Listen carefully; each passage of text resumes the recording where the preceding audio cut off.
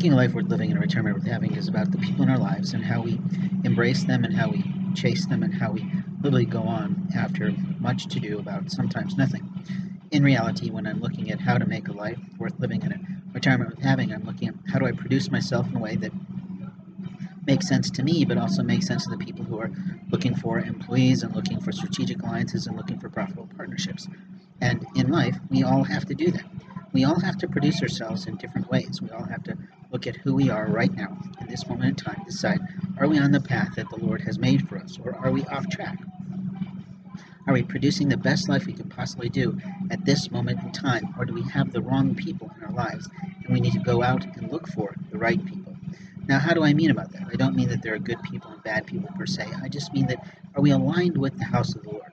What I mean by that, of course, as a pastor and lay minister, is that sometimes in life we put ourselves in line with people that we feel good about, but in truth, deep within our soul, we know they're not quite right for us.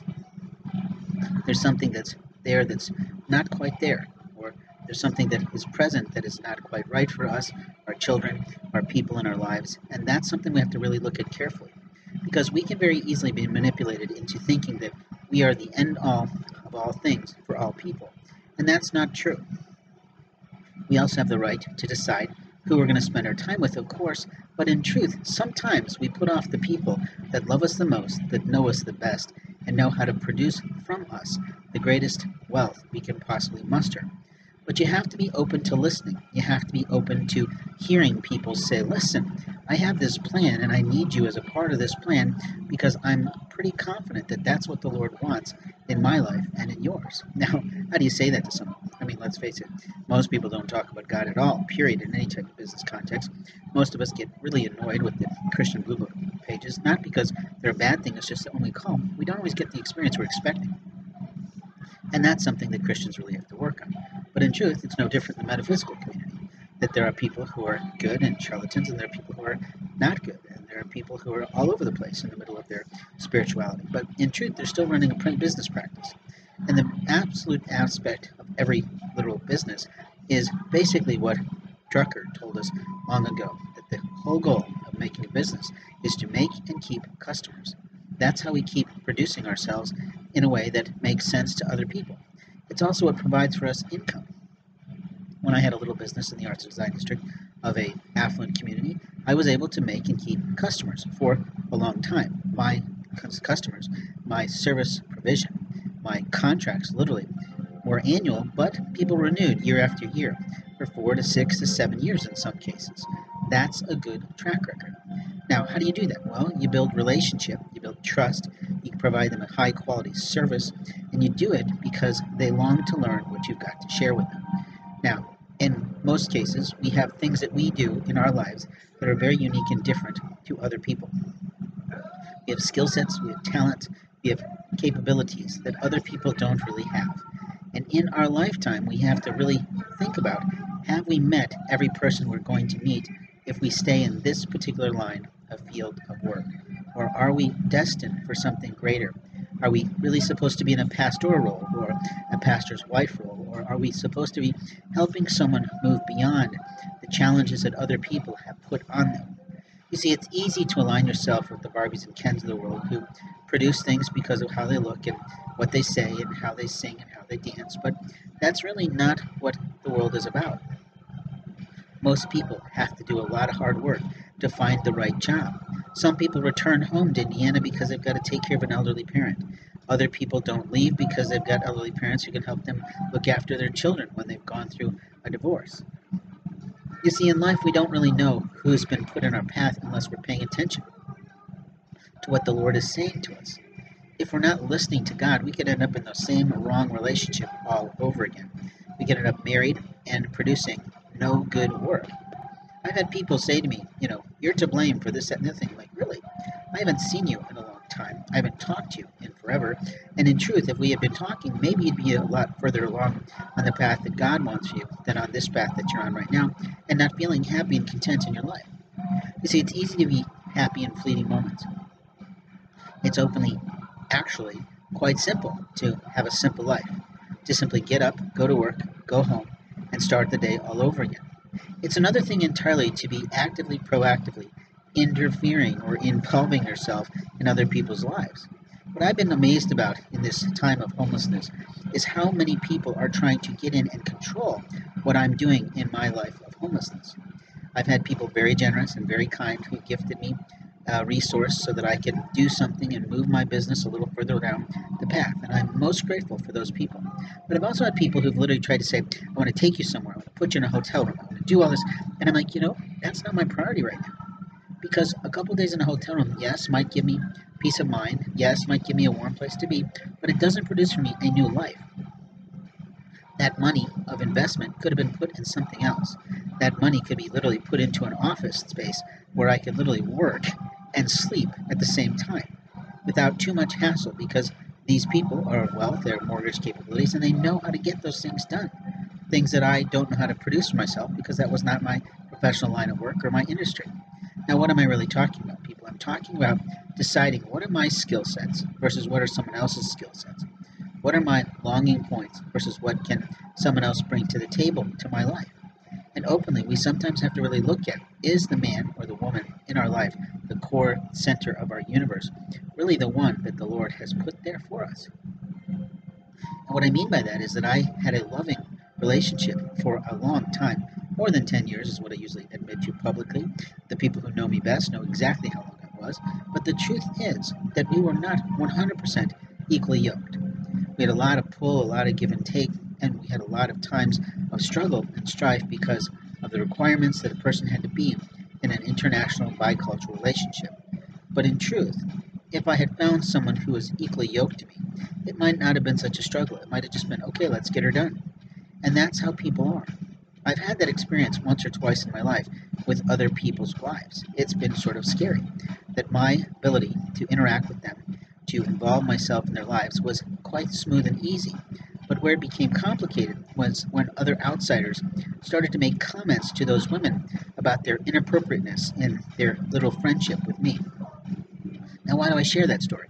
Because it's important. Because people on the outside have no lawful right to say anything about a relationship that's going on the inside between two people that the Lord has put on the path with one another. You see, sometimes in life, the Lord knows exactly what our men, women, or children are going to do in our lives, and they start to put in our place. The Lord directs the angel realm to put in our place people who are ready to receive us, to love us, to keep us thinking about how wonderful we are, to help us feel good about ourselves, and to help us literally move forward with silliness, with laughter, with strife sometimes, with struggle, but openly they stick with us. They don't ever leave. They might step away for a time, especially if we're raging and difficult and blaming, but if we are openly honest with ourselves, if we really look at what's going on in our own hearts, minds, and souls, we might just recognize that what we feel for those people is actually a deep, profound love or feeling of hope or something that keeps us going in life. But as long as that one individual still longs to see us, then we have some sort of power in the world. But the truth is, the real wielding of power is literally getting up off our butts, going over to someone and saying, I understand you're in a moment of struggle. I know you've got some plans for yourself, and you probably got a pretty good game plan. I'm not sure what of my skill sets or my resources could be useful to you, but I'd like to help in some way. What might I be able to lend you in terms of skills or resources or capabilities or networks that would help you move closer to your plan for your life? Now, wouldn't that be an amazing place to live? Wouldn't that produce a lot of peace in the world? Wouldn't that reduce a lot of struggle and strife that people go through? You see, in life, we have moments of time to make all the difference in the world for people. I have literally said, show up for me, people, to several people who claim to have been my family or claim to have been my friends, and yet, in the most difficult moment of my life, literally freezing in the snow, no one can seem to show up. I've asked my one sibling for one simple thing, the return of a cane that I own. She insists that she purchased it, which is not true. My spouse actually bought it for me, and I know precisely when and where it was purchased, but we left it accidentally at my sibling's house. It's a simple little thing. It's a little thing that in her mind she can replace for $2, and yet she won't return it to me. Now, why is that? What level of control is she trying to have in that moment? her time, and what level of disrepair is she trying to keep that relationship in. I have another sibling that stalks me regularly and sicks her friends on my life. They lie about why they're coming into my life. They try and manipulate me to do something other than my plan for today. Then they bring her name up, and I'm like, there's a restraining order that says she may not come near me. And they don't get all that detail. Now, why do I tell these stories? Because they're real life. It happens in families. Families do fall apart. Now, is the restraining order in place? I think so. Did I get all my mail through the mailbox? Not necessarily. Have I looked at my own situation and been very careful about making sure I'm not overstepping bounds with where there's various letters of obligation? Absolutely. But if I'm not being shown those letters, if police officers avoiding me and not allowing me to see those things, then that puts me at risk. It puts you at risk. You see, in life, we have moments of time to help people. We have moments of time to show our love of God. You see, it's God who puts people on our paths. There's always somebody who says, you're either here for a season or you're here for a reason. And there's some big old rhyme about this whole thing, short-term, long-term, and forever term. But the truth is, only the Lord knows what the forever is. And in some cases, we've been aligned with these people in our soul groups, in our soul-keeping groups, for lifetimes, through all the reincarnations of our life, through the plans that the God in heaven puts us through to learn, to grow, to strive, to go towards nirvana, as some of those religions say. And openly, that may be a stretch for Christians who are so morbid in their concept of God that they don't realize how heavenly and magical the Lord is still. The Lord is so full of magic, it is even funny. I've experienced more magic in my life because one woman that I love dearly showed me something. And I put it into my faith practice of Christianity and metaphysics, and openly, I've had such a magical experience. I long to show it to her. I long to tell her about it. I long to explain how it works. And yet people are so fearful of God's magic that they don't know what to say. They don't know what to do.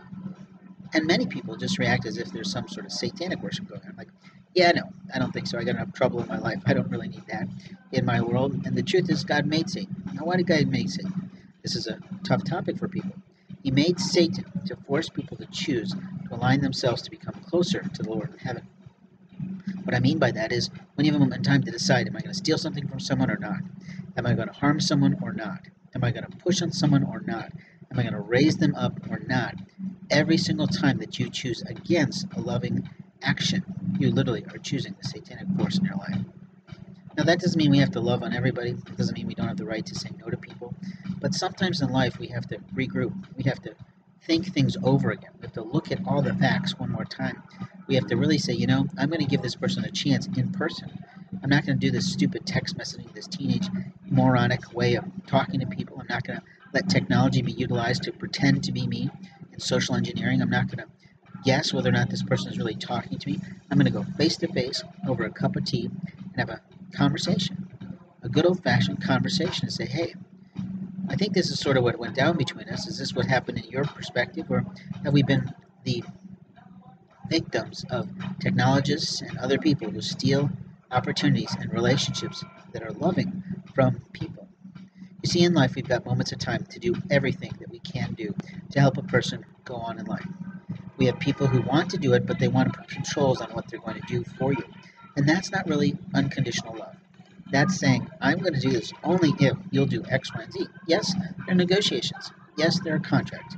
Yes, there are agreements that can be made. But if that request is nowhere near what's on that person's plan, it's highly unlikely it's going to go forward.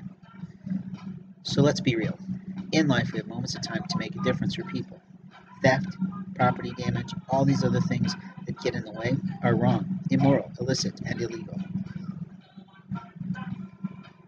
In life, we have to produce a result. We have to produce a family. We have to produce money. We have to produce enough in the bank for retirement. And if we don't, we have to sort of hope there's an inheritance of some kind from some wealthy old relative or something like that, which is sort of a horrible way to say it, but it is true. That is how money is literally made in the world. That's how Trump got his money. He inherited. And there's a lot of things that we don't necessarily know about the other politicians in the world. Or how do they get into their positions? Was it because of their own efforts, or was it because of other people's money that moved them into the right positions, the right power, with the right people, with the right marketing directors, with the right speechwriters? I mean, let's face it. It takes more than one person to get things done in this world. Now, when I talk like this, what does it mean? It means I'm talking about real life. I'm talking about how do you promote yourself? How do you move yourself to the next level of life?